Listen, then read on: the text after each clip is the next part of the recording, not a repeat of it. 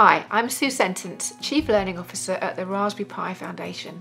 So it's been 1 year exactly since the Department for Education announced the launch of the new National Centre for Computing Education. For those who don't know about the National Centre, £84 million was awarded by the Department for Education to create learning resources and training opportunities for every phase of schooling in computing. It's a virtual centre with school-led hubs around England, providing support and resources for computing teachers in primary schools and secondary schools right up to A-level. And it's being run by STEM Learning, Raspberry Pi Foundation and BCS.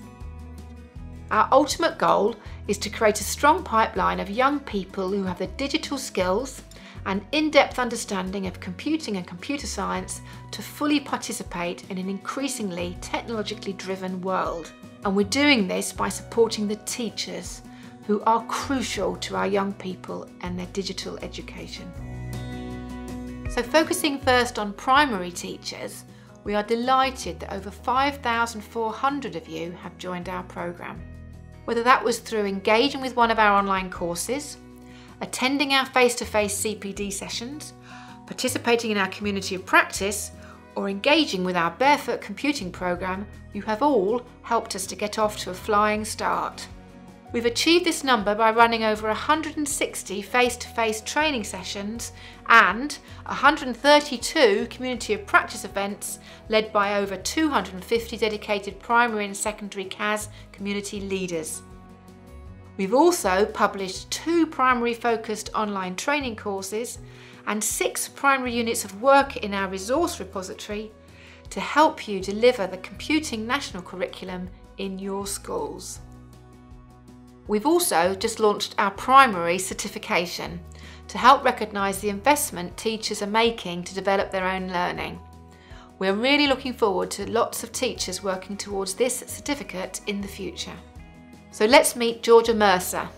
She's a Swindon-based primary school teacher, Barefoot ambassador and CAS community leader, and she had this to say about our support for primary teachers. Over the last year, many primary schools within the Whitehorse Federation have benefited from and interacted with the NCCE. Many of our primary school teachers have attended the face-to-face CPD sessions through STEM Learning and have acquired a lot of new skills as a result of this. We're supporting secondary school teachers in a number of different ways and the results have been brilliant. Our programme has reached 1,842 teachers in 1,391 schools. We've also been joined by 30 computing hub schools around the country who are busy getting up and running right now and will be ready to support you in the new year. We understand that not all of you are computing specialists, so we have already launched secondary units of work as part of our resource repository. We've made it our mission to reduce teacher workload. We also understand that not all of you can access training in school time, so we launched 14 new online courses, which have trained nearly 600 teachers in 2019 alone. This has led to 215 of you achieving your National Centre for Computing Education certificate in GCSE subject knowledge. Well done if you're one of those teachers. One of the many people who did complete the certificate is Leroy David, a teacher from Wolverhampton. He's given us some insights into his experiences on the programme. The National Centre for Computing Education has really supported me within my teaching. They've provided a range of online resources which I can use to develop my skills within different subject areas within computer science. They've also recently developed a repository which you can access to support you with teaching within Key Stage 3 and Key Stage 4. All these resources are really good because it just helps you within your teaching and it's stuff that you don't have to create yourself, so it saves you time as well as helping to enhance your subject knowledge.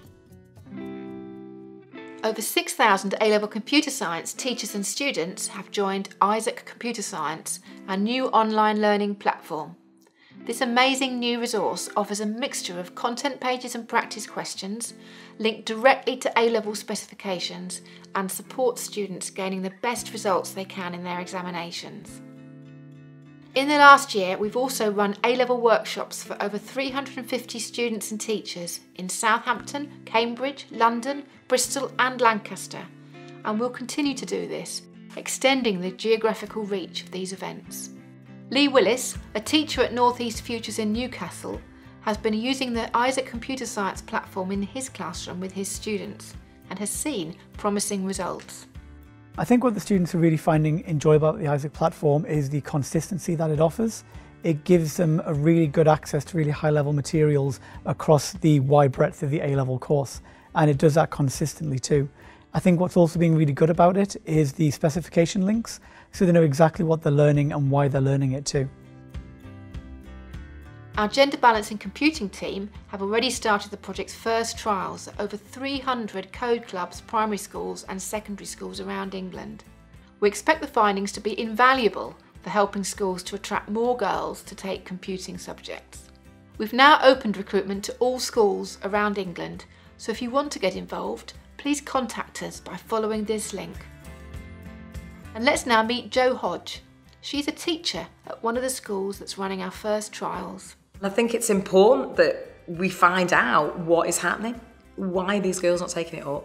They need those role models. You need to have both gender role models. If you've just got lots of men doing it, then we're never going to change that perception. You've got to have a range of role models, men and women.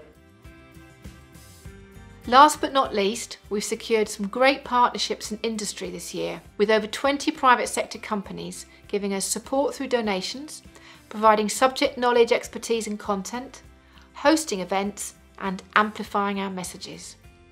We're also going to be working closely with the computing hubs to develop effective local partnerships with employers to bring the expertise, help and support where you need it most.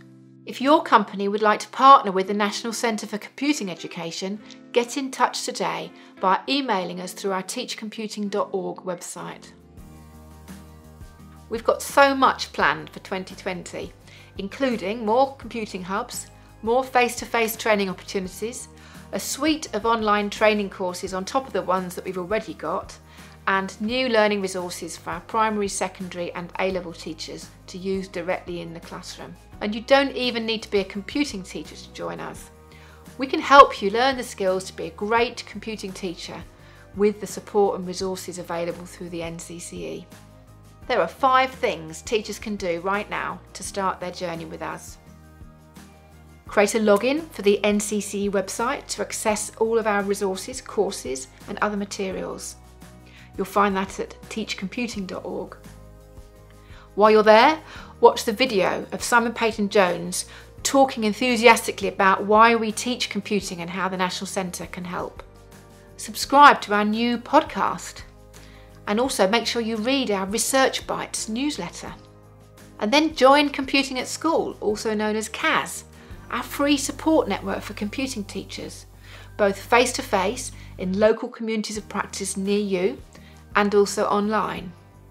And finally, do follow us on Facebook or Twitter to be the first to get updates about the programme. It's key to remember that the National Centre, the NCCE, is here to support teachers in the classroom and hopefully reduce their workload and definitely increase their confidence as a computing teacher. At the NCCE, we all really care about computing education and the difference that it makes to children's lives. And we're super keen to hear from teachers directly and get their feedback about what we've been doing so far.